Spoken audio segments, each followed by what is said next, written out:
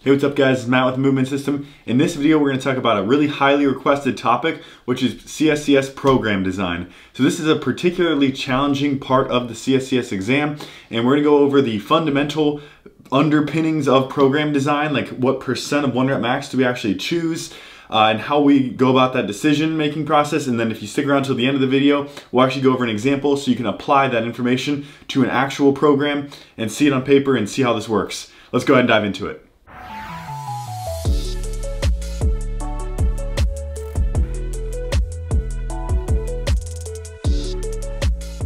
Okay, so to lay the groundwork, we're talking about program design, which is a little bit different than periodization.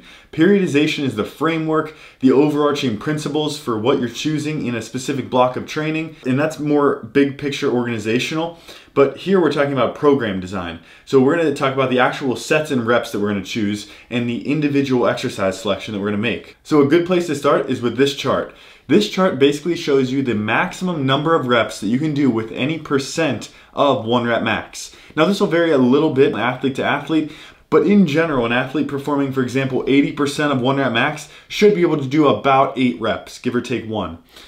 An athlete performing about 75% of 1 rep max should be able to do about 10 reps. So it should make sense that if we're looking at a strength and conditioning program and it says to do 12 reps at 75% of 1 rep max, that should be a red flag that that's probably too heavy of a load for what this athlete can do.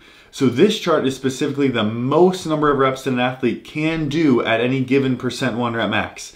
Just because an athlete can do 10 reps at 75% 1 rep max doesn't mean they should be. Typically they're going to program fewer than that. And to decide on how many reps an athlete should actually be doing, we actually want to use a different chart, which is this one, also from the CSCS book. Okay, so I know this can be a little bit overwhelming at first, but let's just go one example at a time here and break this chart down. So first, let's start with that top block, strength. Typically, an athlete's going to be doing greater than 85% of 1 rep max with less than 6 reps. And this should make sense because based on the last chart, the most number of reps that an athlete could do at 85% 1 rep max is 6. So typically they're going to do fewer than 6 reps at less than that 85% 1 rep max. So for example, they could do a 5x5 at 80% 1 rep max. Or maybe they're doing 5x4 at 82% 1 rep max. Again, there's no exact way to decide on that set and rep scheme. There's no exact guideline to tell you that 5x5 is better than 6x4 or 3x6. It really depends on your periodization scheme and the athlete and whatnot, but this gives you at least those windows, that ballpark of where you should be at. Okay, so moving on to power, this one's a little bit more complicated. Now, if we look back to the chart of how much an athlete could do at, for example, 80% 1 rep max, we know an athlete could do 8 reps. But if they did 8 reps, their first 4 would be fairly fast, and those next 4 would be really grinding slow reps. So if we're training for power, we're really just going to do the fast early 4 reps of that. So at 80%, they might only do 4 reps and not do those last 8 grinding reps that they could do. And the reason for that is that we want to keep the bar speed high and we want to keep the power of this exercise actually really high. If you want to, for example, load at 90%, even though an athlete could do 4 reps, you're really going to cut that in half and only do about 2 reps. So as a rule of thumb for assigning load to power, you're only going to do about half as many reps as you can do, because again, those first reps are the fastest, and that's where you're going to be the most powerful.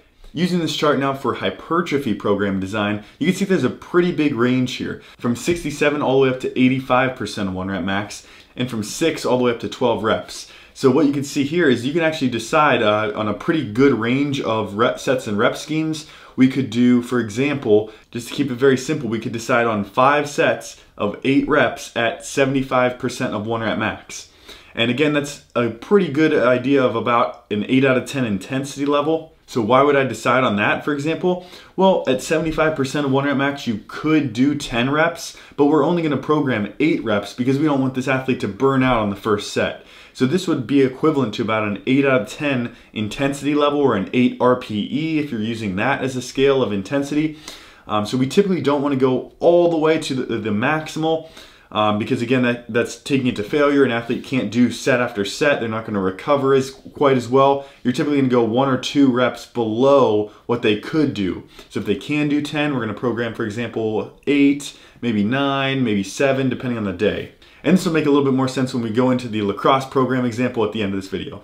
And then the last example here of muscular endurance, we might be doing something like 3 sets of 15 at a 60% 1 rep max. So again, we're loading this fairly low, fairly high volume, 15, but actually only 2 to 3 sets versus having a bunch of sets. So choosing a percent 1 rep max here, we're gonna be below 67%. If we're gonna go to about 15 reps, we're probably gonna be around that 60% type intensity level.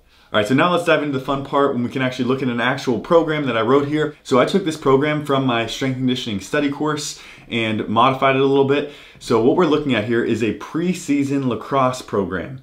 And you can see I laid out sets and reps and percent 1 rep max loads for these exercises. So let's just go ahead through this. What you can see, we're starting with week 1 is a trap bar deadlift, but these are specifically speed reps. So this is preseason, this is a strength/power phase or block of training. So for 4 reps, we're gonna use 80% of 1 rep max. If we remember back to that first chart, an athlete could do about 8 reps with 80% load, but because we're programming for power and speed, we're only gonna have them do 4 reps. I could go higher on the sets, but assuming this is week 1, we would want to progress from 3, 4, 5 sets throughout the mesocycle.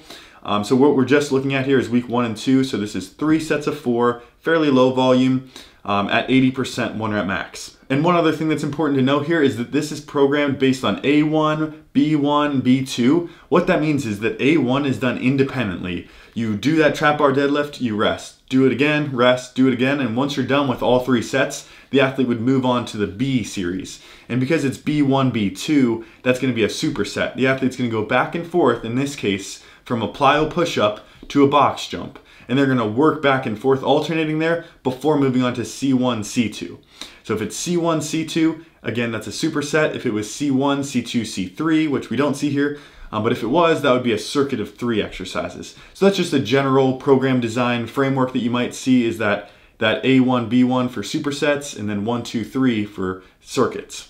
Okay, so moving on to the plyo push-up and box jump, we can see that the reps are fairly low here, 5 to 6. This is a plyometric exercise. If we're counting total reps here, it's actually not a ton of plyometric volume, about 15 upper body reps, and then in this case, 18 lower body reps. In the preseason, we do want to consider that the athlete's probably in sport training as well. So being plyometric exercises, these aren't programmed with a percent 1 rep max. These are just body weight with a focus on quick speed.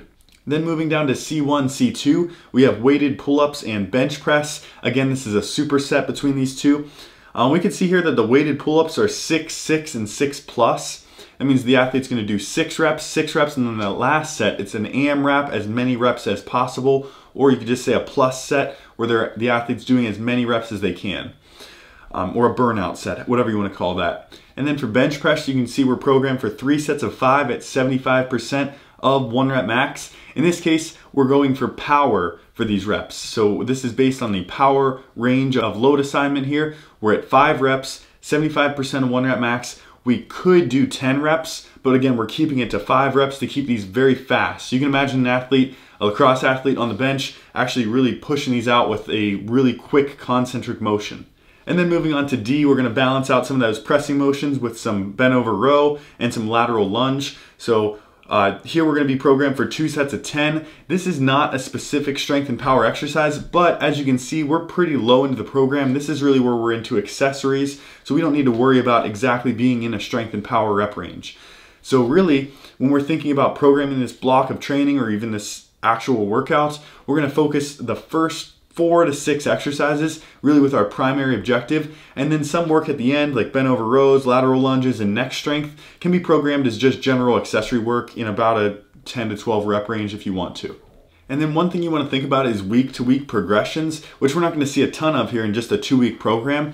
But from bench press, we can see we're going from 3 sets of 5 at 75% 1 rep max to 3 sets of 4 at 78% of 1 rep max. So that's a pretty good example of a trend that we might see continue week 3, 4, 5, where the volume is actually going down a little bit and the intensity or percent 1 rep max is actually going up. And that would be following a linear periodization model.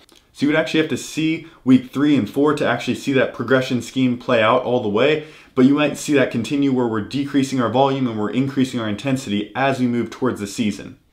Alright, so if you are studying for the CSCS exam, you probably still do have a lot of questions. Program design is a complex topic as well as the rest of the book. So if you want to learn more, you can check out my strength and conditioning study course. It's an in-depth study course for the CSCS exam that goes chapter by chapter through the book.